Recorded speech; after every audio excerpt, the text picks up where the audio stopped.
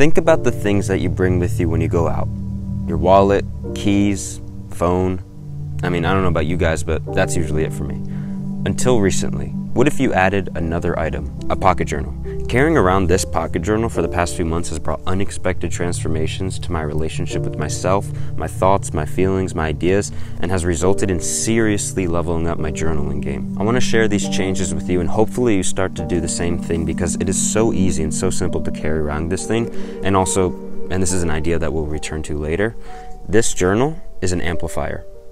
The power of this activity, of bringing this around, is the power of yourself, a power that's already within you, and this is just bringing it out. So if you know anything about me and my channel, you know that I love journaling, and I want to briefly examine why I believe journaling is so important, and this is vital to understanding why the simple act is so transformative. With the types of things that life tends to throw our way, problems, complexities, issues, we need strong relationships with ourselves to take on all of these things, and all the parts of ourselves, our mental, emotional, spiritual, physical health. We need a way to organize our thoughts and experiences and take on certain things from a calm and centered state. And journaling is one of the easiest, simplest, and most accessible ways of doing this. You take what feels like cluttered fog in the mind and you materialize it on paper, and then you can view it from an outside perspective, but you're also going very deep within. You gain clarity, relieve stress, find new connections and ideas, and again, it's easy. You just write. In terms of ratio from effort to reward and benefits, there's not really many things like it. So journaling is a powerhouse of an activity, and carrying around this pocket journal is increasing your proximity to that activity on a regular basis. By allowing this item into your immediate space wherever you go, you make it an impulse to engage in something that brings you closer to yourself and improves your life in real time. Now, most of us already have impulses with the things that we carry on us, and you might know what I'm talking about. The phone. We have this tendency to carry around our phone with us with the claim that it's for communication, but really, most of the time when we grab it, it's to scroll or it's to go on social media. So the more accurate statement would actually be, I'm gonna bring my phone with me so I can scroll whenever I can. The proximity of our phone, and if we're being honest with ourselves, the effects usually result in a drainage of energy, wasting time, cluttering the mind, and if anything, increasing anxiety and stress. Well, the pocket journal is the opposite of that. The phone is an indulgence in input, taking in something, experiencing something, consuming something, overstimulating the mind.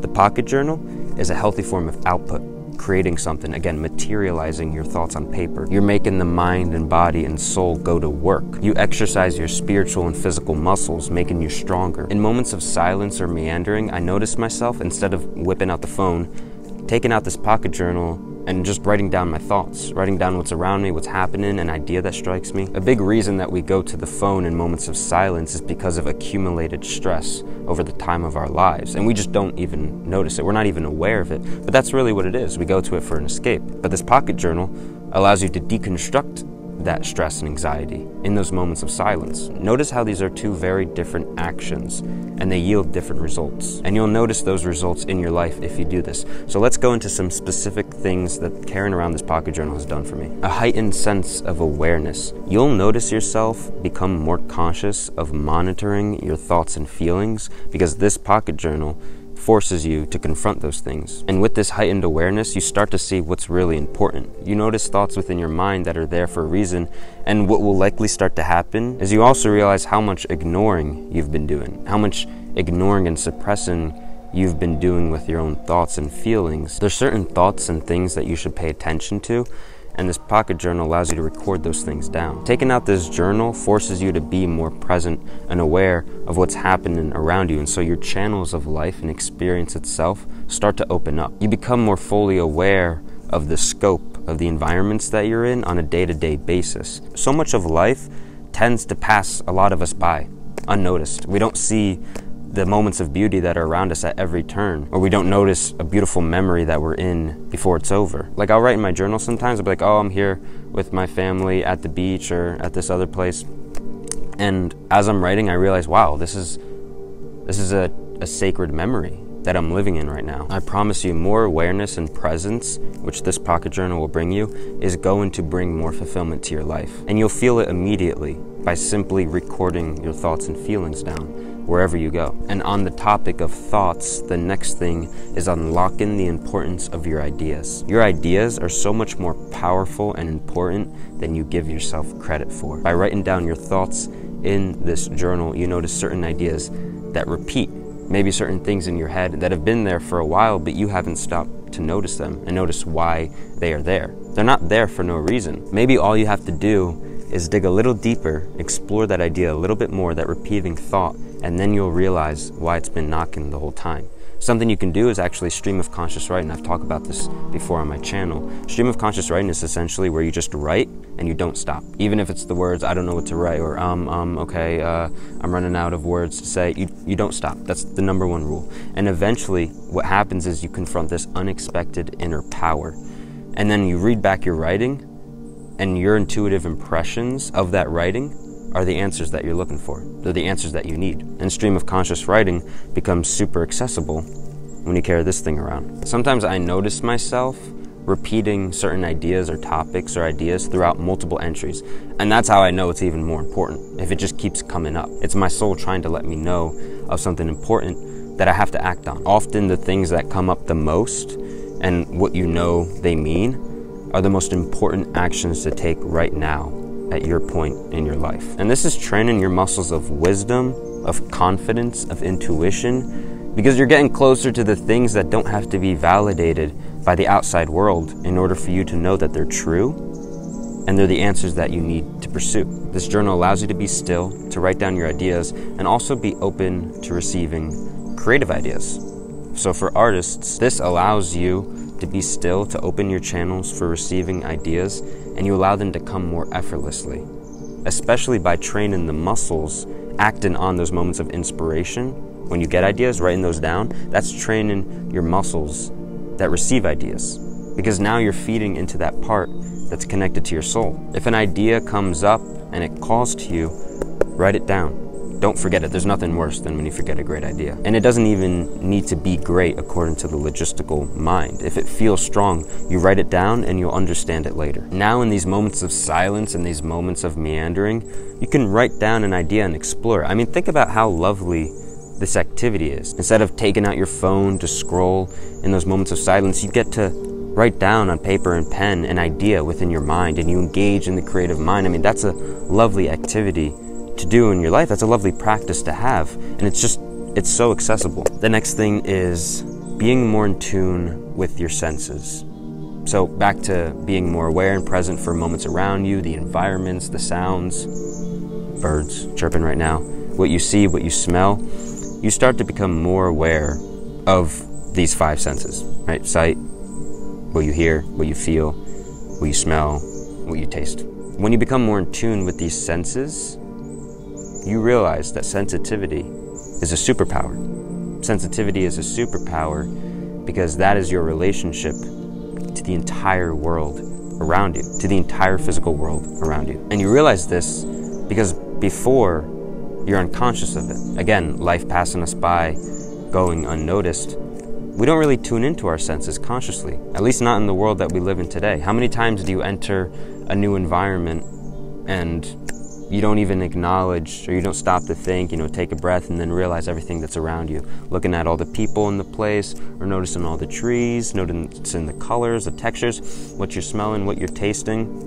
You're not usually doing this on a regular basis, but this is your superpower as a human, as an artist, to receiving ideas, to being able to experience life to its fullest, to coming closer to your own thoughts, feelings, and intuition. That is your sensitivity right there. And really the craft of creating your art, because the artistic process is an entirely sensitive one. You have to be sensitive to the things within you and the things around you. I was in a filmmaking class, sensory ethnography, when I was in film school not too long ago, where we would take around our sensory journals. And one of the activities that we did in our journal was exactly this. We would record down the senses of environments that we were in. So we tune into the senses, notice what we're observing, and I noticed so many magical things in the environments that I was in day to day that I wouldn't even be aware of. The point of it is by training the muscles that are more in tune with your senses so that it becomes a natural thing in your life to be back reconnected with yourself, with your senses. Because again, right now, a lot of us live life unconsciously in terms of our physical senses. And so by doing this, observing your environments, writing them down in your pocket journal, you start to make it natural to be able to take in and notice so many more things in life. And finally, this thing, as if it hasn't become clear already, this thing brings you closer to what actually matters, which is your experience of life itself. Life is way too short to not notice life as it passes us by. We shouldn't be used by our creations, by the things that we bring around with us. We should be using them to our advantage. They should be serving us in some way.